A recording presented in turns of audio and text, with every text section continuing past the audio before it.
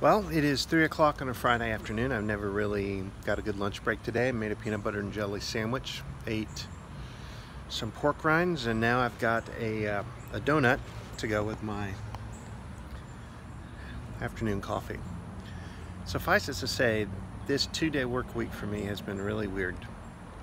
Got back late Wednesday night, early Thursday morning, almost 3 a.m.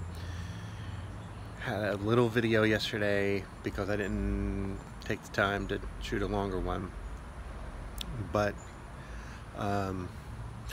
I don't really want to talk about my mom passing away. It happened Sunday, and I'm trying to, I'm still processing things, but mainly right now I'm just caught up in a work week with too much to do and not enough time, and here I am spending 55 seconds now doing a video. So I would feel a lot better though if the systems we had in place and the software we had in place here was more user-friendly, more intuitive, and things like that. Right now that is causing and adding stress to everybody that I know.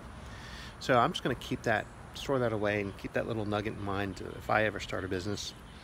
I'll make sure the systems and the software work well, because it makes for some lousy morale. Have a good Friday and good weekend. Bye.